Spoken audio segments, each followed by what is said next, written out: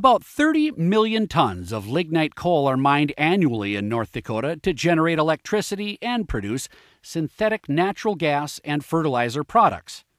To mine coal for energy production, North Dakota mines are required to obtain the proper permits from county, state, and federal governments.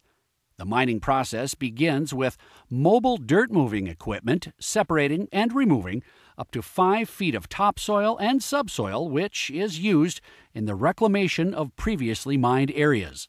Then, a massive electric-powered dragline removes the overburden or spoil material located above the coal. Following this, the coal is fractured by ripping or blasting and loaded into coal haulers, which deliver it to the power plants. During reclamation, spoil peaks are leveled with large earth-moving equipment, and the land is returned to the approximate original contour outlined within the mining permits issued by the North Dakota Public Service Commission.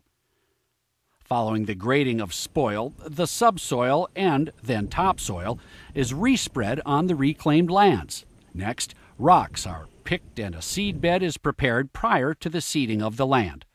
Annual small grains or row crops, hayland mixes, native grasses, woodlands, shelter belts, and wetland communities are then planted.